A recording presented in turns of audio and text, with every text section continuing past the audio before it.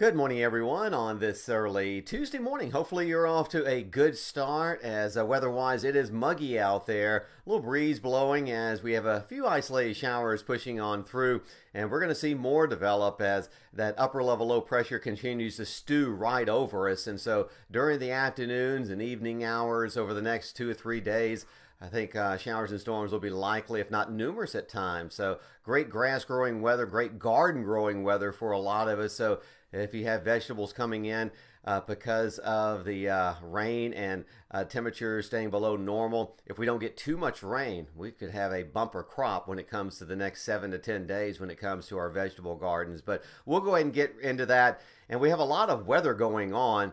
We have a tropical storm that's out in the Atlantic, going to be pushing into the Caribbean, maybe a hurricane, but I just don't think that's going to be a big player as it moves into the Caribbean. It's going to be moving into unfavorable conditions, and it may actually get torn apart. That is Tropical Storm Brett, but there's going to be one form behind that, and I think that's going to be developing and pushing out into the Atlantic, kind of making that recurve. So that's something we'll continue to watch. Texas, lots of heat.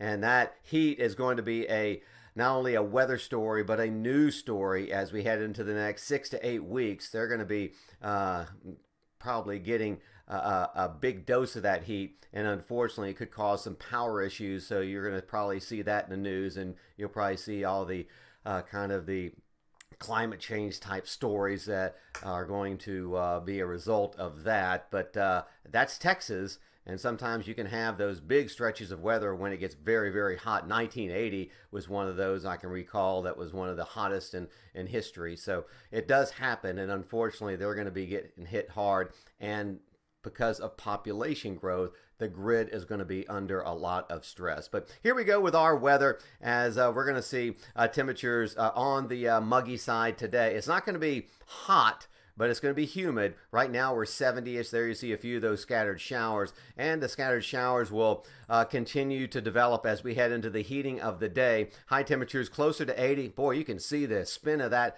upper level low pressure system with showers and thunderstorms heading in from the south and east, and from Nashville they kind of hook back from north to south, and that will continue as we head into the midweek. So both Wednesday and Thursday, lots of clouds, temperatures well below normal, upper 70s to near 80, with that upper level low pressure system continuing to just kind of fester right over our area.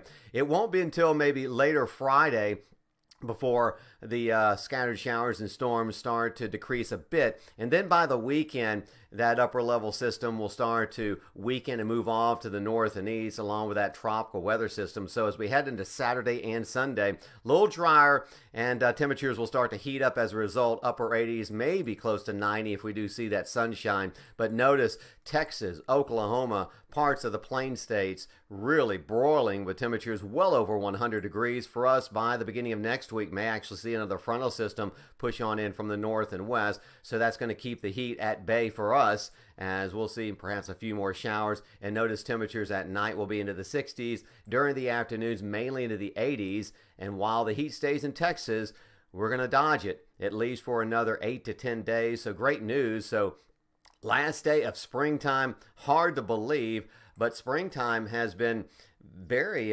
comfortable for the most part. A lot of us sometimes complain that, boy, we didn't have much of a spring. We did this year, and it's lasted all the way into the middle and second half of June, and we may not get really into that summertime heat until we get closer into the 4th of July and then the dog days of summer. So some good news there. If you want to avoid that summer heat, we're going to do so at least for the next several days. So take along the rain gear, though. We're going to need it today, and have a great rest of your Tuesday, and we'll talk to you later.